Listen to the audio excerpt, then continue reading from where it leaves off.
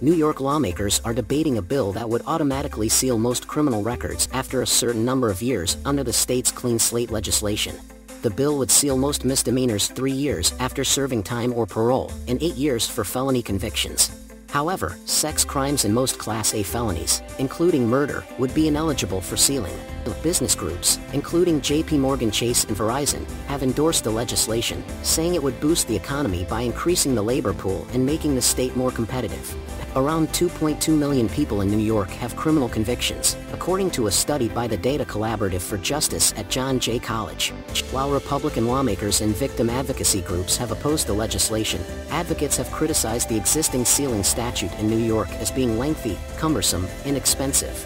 Gun licensing agencies, law enforcement employers, and employers for work with vulnerable populations such as children and older adults will still be able to access criminal records. The bill would go into effect 1 year after it is signed into law.